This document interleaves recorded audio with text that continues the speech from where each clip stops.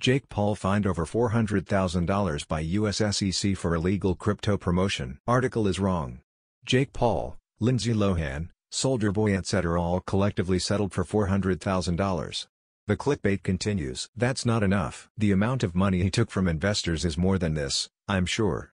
They should charge him more, at least more than the money he took. So he will profit millions from promotions and rug pulls, then get fined a fraction of what he made? This will not stop him from doing it again. Correction: they settled the charges for $400K, in return for not admitting wrongdoing.